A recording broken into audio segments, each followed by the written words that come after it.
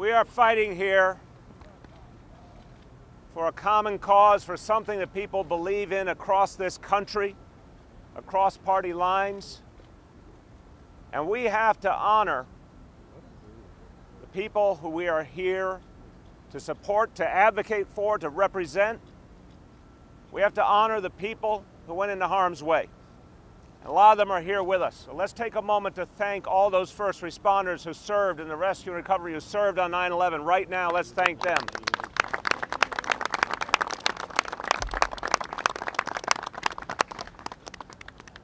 We need to honor fighters, because I've seen a lot of good fights in my day, but this congressional delegation, our senators, our Congress members from New York, have been astoundingly focused. They have never let this drop. They will not for a moment rest, and we have seen it.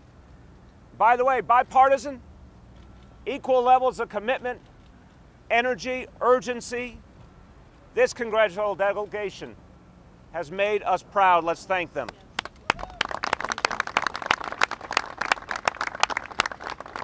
The people who serve us right now, we're honored to have Commissioner Bratton and Commissioner Nigro with us, and all the men and women of the NYPD and FDNY who are with us here today. Thank all those who serve us now.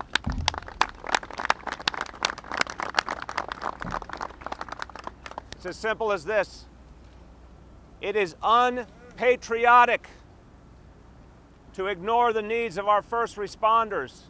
It is un-American that this legislation is stalled.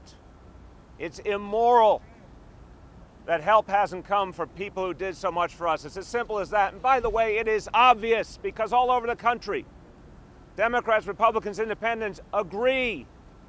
I've reached out to mayors of all backgrounds, all parts of the country. They all agree. They've all been supporting this effort because they actually feel a simple concept that's supposed to be an American idea, all for one and one for all. They believe we owe it to our first responders.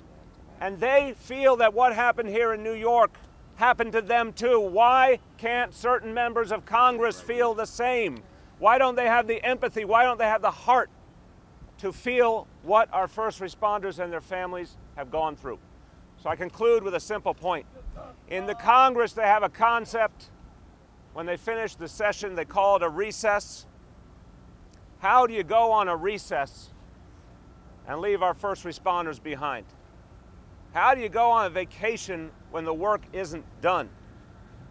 All the members of the House and Senate right here understand that. Some of their colleagues have to get the point.